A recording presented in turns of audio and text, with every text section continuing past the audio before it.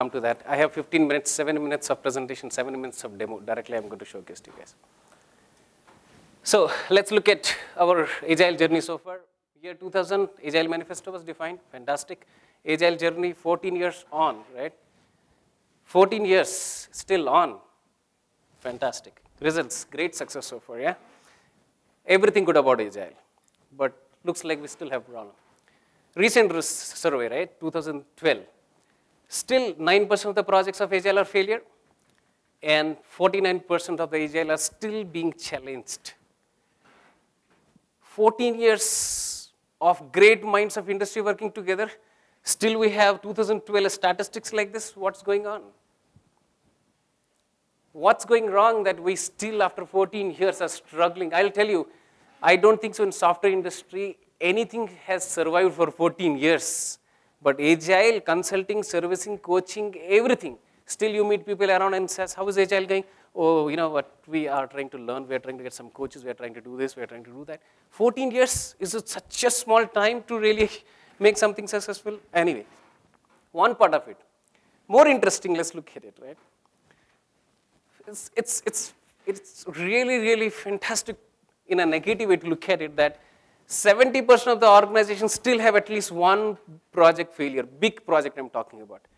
Big up to the level of that, the 17% of such projects actually threaten the existence of the company itself. Where we have WhatsApp kind of a company being sold for $19 billion, we have 17% of the projects still threatening the existence of the company itself. Right? Wow, right? Good about Agile. 45% of the projects run over budget. These are facts. This is a survey done by these guys. I have not taken it from anywhere. I'm not that at Valtech we do any of those surveys. We haven't. But this is industry fact.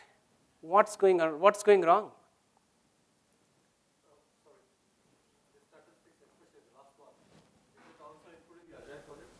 It's only Agile projects. Yes. Yes. No waterfall projects including that. And I have just cut, just because of the presentation, I have really taken the top 3 statistics. There is a lot more. Really, if we bring it up, I mean, it's alarming sometimes, mind-boggling that why after 14 years we still are there? Question still remains the same. The question is, to be honest with you, right? All the customers, enterprise customers, small customer, mid-sized customers that we meet, the real problem that we see, the problem is, can we remove subjectiveness from Agile implementation? What I look at story point, what you look at it. The specification is so open and the team is empowered to do what they want to do, which is definitely the right way of doing it, but then open specifications, right? There is lot of subjectiveness in the Agile system right now. 2 years back, I was here and I asked one of the CTOs of the big company, not that I'm not taking name for any good or wrong reason, but I asked her, saying that, you know, where is Agile 2.0? I mean, what's going on? If anything goes wrong in the market, we will get screwed. That's not true. There are ways to do it, just that we're all not taking the right way of right steps. Anyway. Sure. No problem. The moment you remove the subjectiveness and you try to make something objective, something template-based, you're probably violating one of the Agile. Fantastic. So you know what? This is the same thing I have heard in last 2 years so many times. But the point is subjectiveness is not templatizing something. Please. That's not what subjectiveness is. Subjectiveness, okay, give me 2 minutes, you will get the answer. But thank you so much for bringing it up. Because this is the same thing I've heard at least 1,000 times so far from all my customers, right? Okay, so now, forget your software industry for 2 minutes, all of you, okay? Let's try to find an innovative solution, you know, and very less ladies here, but still, even guys cook these days. So let's go to our kitchen, right? Just to make it a little interesting. Let's go to our kitchen, right? So waterfall, we have depicted like a pure black box, right? Whether some people think it's an oven, some people even thought this is a TV. But the point is, there is some input going in, there is some output coming out. Input, what goes in, output, God only knows. But with all humbleness, right, you have to eat, you have to taste, and you have to tell your family, fantastic, it was good, even though salt was less. But that's how waterfall was, because you were never allowed to collaborate, do anything in between. Input, output, 2 years, 4 years, 5 years. Finally, we broke that. We broke that very effectively. And if you just try to depict the way we have depicted is that we broke the closed kitchen to an open specification kitchen. You have a view from the frying pan itself, from the smallest piece of it, right? So from day one, you're collaborating and you're seeing the dish being cooked, collaborative manner, sprint cycle, with every sprint it evolving and becoming a fine product. That's the thing which we have done. What did it do? It enabled collaboration, right? People are collaborating. Promoted transparency. Everything is open, nothing is closed in a box now. Fostered openness, right? So anybody can touch, feel, give feedback. Anybody can do anything with it, right? So nobody is getting involved with only at the later stage. Everybody is involving at every stage, right? That's how the open cooking is. That's how the agile era is. It guarantees success. When you are open, when you have transparency, when you have collaboration, all those good principles, it guarantees success. Anybody says agile, it is guaranteed success, right? Well, come on, do the agile coaching. After that, you'll be successful coach, or you'll be successful project manager, project, everything. Fantastic. By no mean, I mean to say, of any one of my statement would mean that agile is not required. Agile is the basic hygiene. Only thing what I'm trying to bring it out here is that we have spent enough time with agile. Still, why our hand is not reaching the top? Why you are still somewhere here, right? We need to do something around it, right? So same kitchen theory, right? Break the waterfall into an open kitchen. Everybody is involved from the day one of the cooking. When you actually put those mushroom seeds or any of ingredients and things like that, start evolving, and everybody is part of it, right? That's how it happened, and that's how it is, right? What it means, what it brought. It said, collaborate. So somebody said, low salt, medium spicy, very little oil. Okay? And then somebody said, wonderful dish, and somebody still said, yuck. When you said subjectiveness, I'm talking about subjectiveness from this perspective. What is medium spicy? The way I look at as medium spicy is very different from what you would look at medium spicy. The way you say little oil, or you might say 2 spoons of oil. The spoon that you use might be smaller one. The spoon that I use might be almost equivalent to 10 liters, I mean, just for the sake of it. So there is subjectiveness in terms of what we talk. There is not subjectiveness in terms of templatization. But can I remove this? Can I say what is very little oil? And how do I quantify what is little oil? That means there is really something missing. What's missing? Something is missing. Let's add another ingredient A to our agile cooking. A, analytics. So for me, the agile has a problem of analytics now. You look at agile right now as a solution of big data. Everything would get simplified. How? Let's go back to our kitchen. Let's look at this way, okay? Imagine, when we are doing this, so as a group we are sitting together, collaborating even to prepare this presentation. So one of the girls, we said, okay, we'll come to your house, we'll have food. And we'll say medium spicy, less oil, and what will you do? I mean, she said some depiction. But then still when I go and eat that, or let's say, forget me, let's say I take one of my customers and say, come on, eat, I have told her less spicy, less oil and all. But when he still goes eats, he still has stomach upset. That's where the agile world is. So what we are saying is build analytics around it. How do you build analytics around it? It is something less. And look at this. You are taking the raw materials, you put rather than, and you know what, we are not saying that this is a product, you take this product and nothing. No product, no license, nothing of that sort, okay?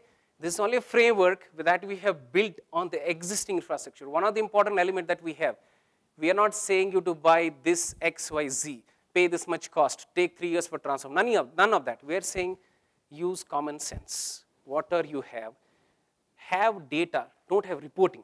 Have data available to you in a 1-second info rule, which will enable you to take a right decision at the right time. And I will show you what that means. So let's take this one, okay? So when I wash my vegetables in a vessel, I put them, I wash them, and it's all done. I take it up, put in the pressure cooker. But can my hands tell me that the vegetable is washed properly? It has not lost any vitamin, and the tomatoes are not, they are not 3 days old and they are really bad. Can my hands tell me? Definitely not. That is subjectiveness. Now imagine you put in some kind of a container, you put those raw materials, it applies some aquapressure and things like this, and then it highlights something green, red and all, says, your vegetables are good for cooking. Vegetable is fine. Let's say the water that I used for cooking is really bad, polluted. What happens? That's exactly our problem. Multiple places I have seen in customer places, they give best of their resources, that is raw vegetables, but they put polluted water, that's the bad scrum master for some reason, and that bad scrum master actually spoils the entire vegetables, and then there is nobody to tell me that, you know what, you are red here. I discover it 6 months later, 8 months later, and say, oh, come on, get him out of the team. Team will decide scrum master should go out. Let him go out, but after 6 months, come on. That's not something which can help us to make agile projects successful. Okay, get them here. Okay, and then once you get them here, you configure. You let me configure what is your dinner menu. 7 chapatis, 200 grams of vegetable curry, 1 roasted chicken for non-vegetarians, and some serving of salads, right? Now, when that happens, when the processing is happening, right, here raw vegetables are being validated, marinated, deep cooking is happening at one stage, again validation is happening at stage, then you have qualities and things like that in place. If you have, imagine you have a frying pan or cooking pan like this, I'm sure the food that you will get will be the most healthiest food that you could ever think, because subjectiveness is removed. My hands cannot do that. My hands cannot look at it. Even if I put it in my mouth and taste, I can only say good or bad. I can never say whether it has the vitamins. Can I say, when I put 1 spoon in my mouth, can I say that it has nutrition's good? I mean, it has retained this many nutritions or it has lot of nutrition? No. Can I say that while cooking I have spoiled 500 calories? No. Can I say that I have 30% of gas right now? No. Can I say that cooking that I have done is healthy right now? No. Why? Because I don't have the environment, the scientific way of looking at this. I don't have a cooking vessel like that right now. Cooking vessel, yes, we can leave that innovation to them. But for us software guys, can we not build solutions? We can. And that's exactly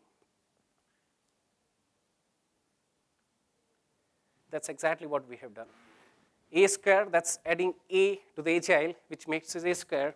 How does it look? It looks like this. I'm a release manager. I really don't want to go through the sprint, the reports and all of those things and have scrum and scrum meetings, so meetings and meetings, meetings and meetings. I don't want any of that. I simply want to see that, is there a problem in the release that I have promised either to my top management or to the market? Okay, so I'm a sales head and I have promised in 6 months or 3 months I'm going to make this release. Can I do that? In 1 second info, please keep in mind 1 second info is the rule.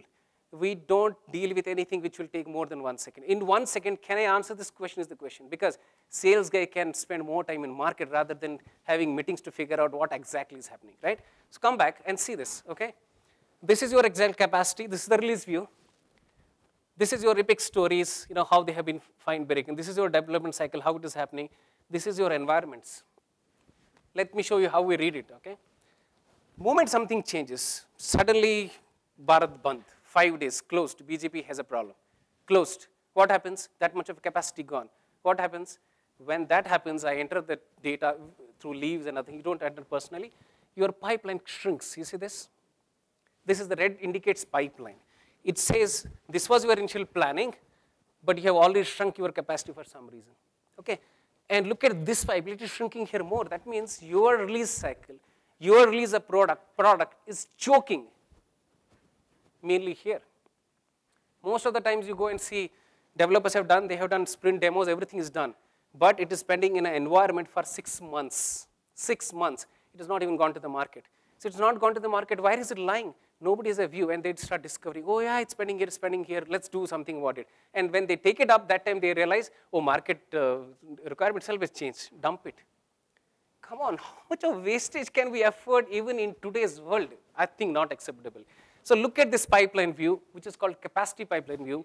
It shrinks or grows based upon the environment that you change. What we do is we listen to all of your data, anything and everything data, whether it's build, fire, and things like this, and then get that abstracted info to the required person, not for any controlling, not for any monitoring. And to your question, we don't tell any developer, any manager, anything to say, create a template.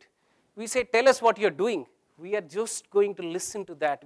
Don't change anything, absolutely nothing. If you're using Excel sheet, no problem. Tell us how format in which you are using.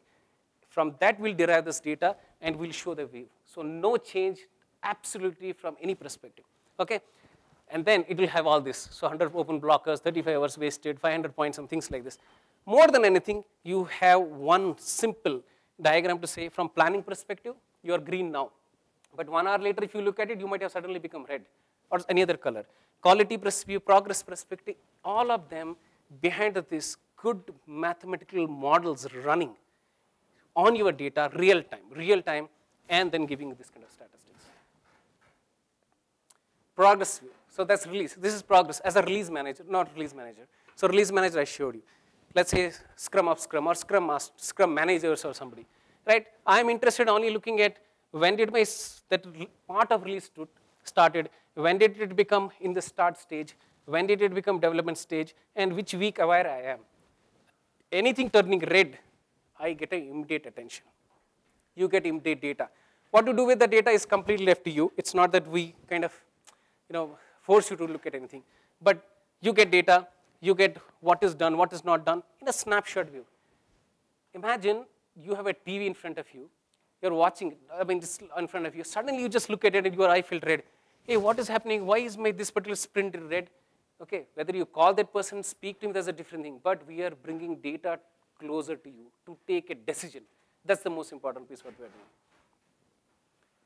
I will show you this everything in quick demo only. This is what we have done at Tesco in a much more higher manner, and we're still working with them to do further. Let me show you a quick demo, considering that we have a lot of.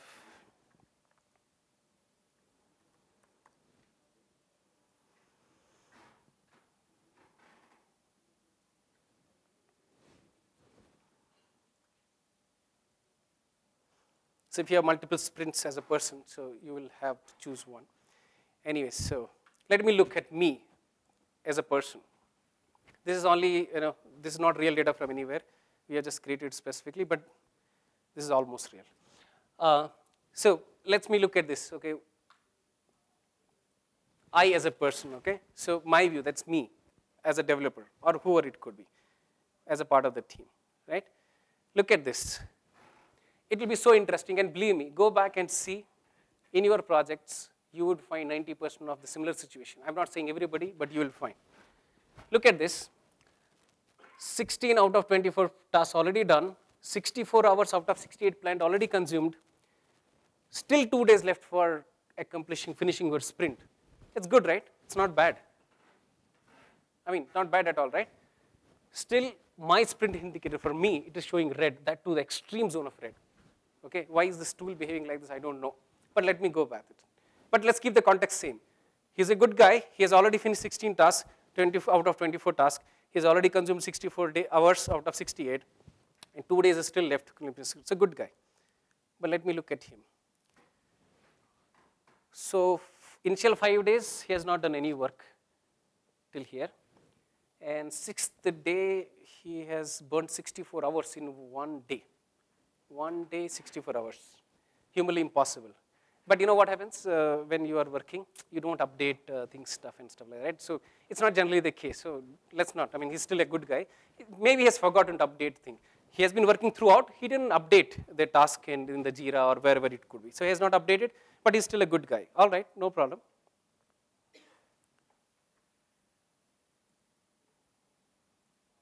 Good guy. He still has 2 more days left. And only problem looks like he doesn't update daily, which is okay. But why then, up till 25th, he has not fired even a single build? What was he doing till 25th? He was working. He was not updating Jiras and other things. That's okay. But why he has not fired even a single build to test his code till 25th? And why between 26th and the 1st March, he has fired almost 40 builds? 40 builds which has failed, not even success. That means he has almost fired 80 builds. 40 of builds has failed. Why is that? Okay, he chose not to test his things. He wrote code throughout the week. And one day he chose to test the code and things like that. Still good, but maybe a little bad now. Okay, no problem.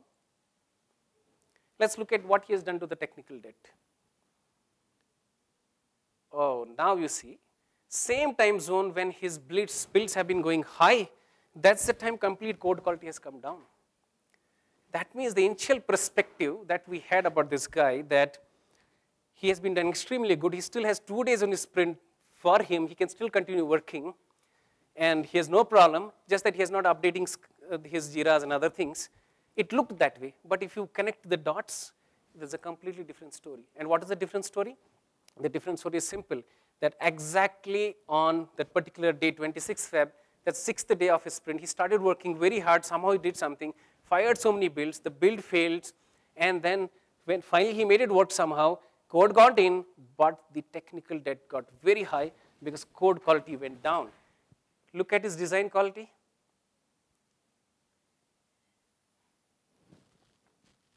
Data cut, he doesn't want to show his design quality at all. Okay, if it comes up, it's coming up. So whatever he has headed, he has spoiled 2 modules and made them red. So if I only want to see his one, what he has done, if I have a team member like this, I would have preferred him spending 2 weeks of vacation rather than adding a little bit of functionality and spoiling my technical debt to this level, right?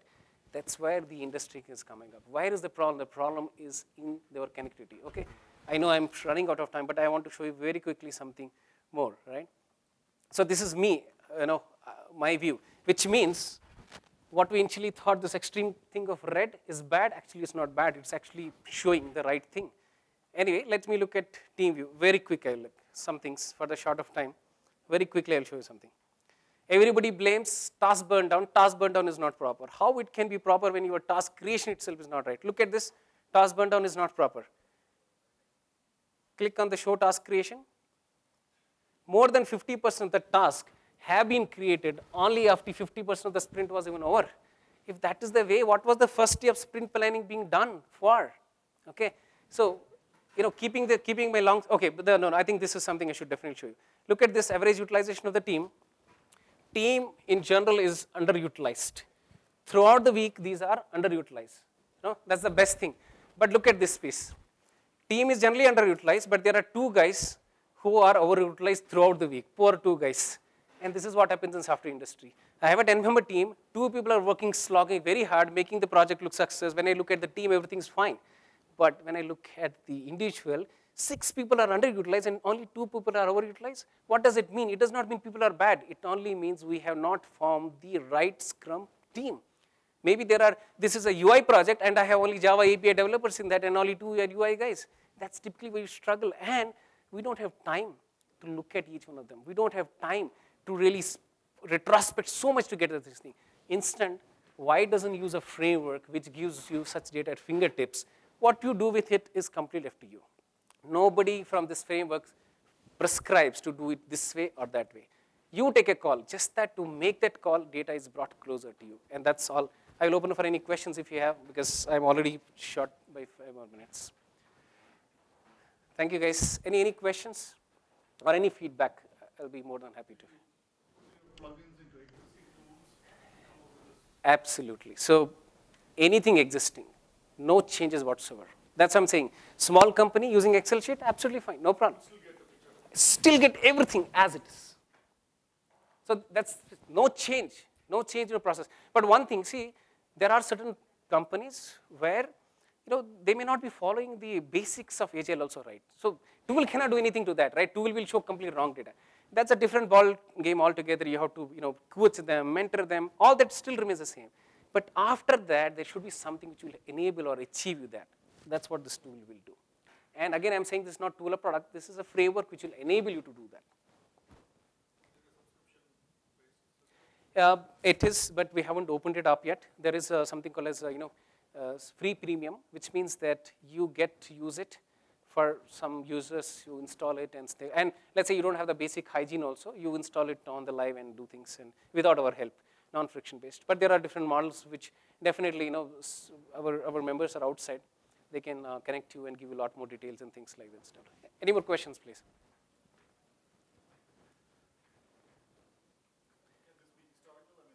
It is pure historical, yeah. As long as you want. And not only that, see, if it is not historical, I cannot predict my release view and the product view. Everything is there. So that's what I'm saying. We have solved it from a perspective of big data, right? So Agile can definitely made closer. All this subjectiveness, all these things which we talk can be simplified. And as I said, right, we have done it at Tesco. They have seen huge. I'm not open to share numbers, but they have seen huge success from this. And we are continuously working with them to the next levels and things like this.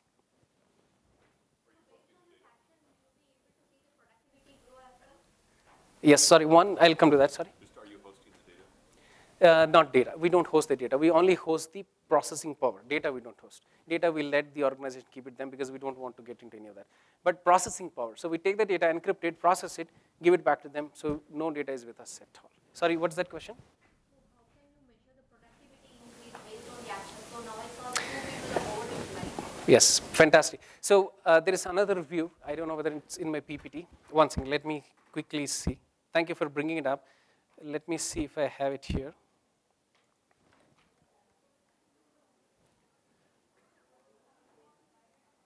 Sorry, I don't have it here. So there is another view called as the organization view, which will show you from quality perspective, progress perspective, and everything that where were you 3 months back and where are you today. That kind of a productivity, individual base, people base. So now we have not kept it individual base because we don't want to get in that phase. But as an aspect, quality. Are you growing up? Yes. Progress, are you making progress? Or even after this, are you still coming down to make it? So that's there, which is not implemented yet. We are kind of working towards. That's in our roadmap actually. But thank you. Which one? This one is, there are 2 views, my view and team view. My view is for me as a person. That view, the managers don't get to see at all. Team view is only the team can see and the individual also can see. And the overall program view can be seen only by the top management, things like this. So there are different slices which different people are seeing. If the manager is not able to see the individual view, how can he just think that whether I have the right resource in place to do the job or not? Absolutely. So the point is, if manager does not get to see my view, right? But if you would have seen what I said, I'll show you. See, this manager gets to see this one, team view, and they still gets to see my team is in red. You know, very interestingly, for example, let's click on this line, okay? My sprint has been closed, okay? Still 98 files are not even checked in back to the process. Moment manager gets to see that, let him follow the same thing he's following, call his scrum master, call people and talk about it, right? So then if he wants to get individual access, he can get, but as a tool, we are not enabling that because we don't want to make it as a monitoring aspect. So much, nobody is monitoring it, it's only facilitating, that's the idea behind it. Thank you so much. Because of the short time, I think it's a little less, but any feedback, please, we are from Valtech. Our stall is, our booth is down. If you want to see a detailed demo, please come down. We have people there, they will show you the thing. We have some write-ups, you can take it up. And you can also contact us and see demo in detail, which at least takes about 2 hours, really, to get the proper value of. Thank you so much.